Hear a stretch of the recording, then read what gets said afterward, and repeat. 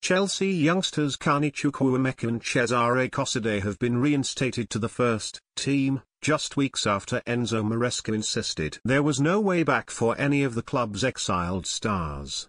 The Blues have spent north of £1 billion on new players since Todd, Boehly and Clearlake Capital completed their takeover back in 2022, and a number of them are now out of favour at Stamford Bridge. Some, like Raheem Sterling, managed to secure moves away before the transfer window shut. But Chukwuemeka and Casadei stayed put despite reports linking them with transfers. It has now emerged that the duo, who were part of a bomb squad of players exiled from first-team training, are now back in the Chelsea team after being handed a reprieve. A new report from The Athletic details that Chukwuemeka and Casadei, the former of whom was linked with both Crystal Palace and Manchester United, were among those considered as transfer listed. But even though that countries elsewhere in Europe are still able to do business in the transfer market, neither will be sold, as they are now seemingly back in Maresca's plans.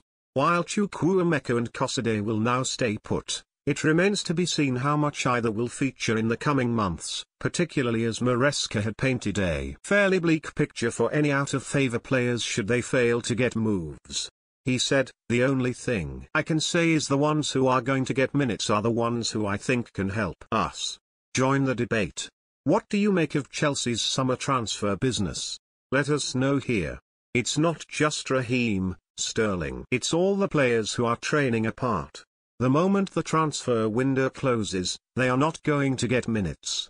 Prior to his change of heart, Maresca also specified that Chukwuemeka was unlikely to get the amount of football needed if he were to stay put following links with a loan move. The Italian added, "Carney, I think he is a very good player. With us, is he going to play 35 games? I'm not sure.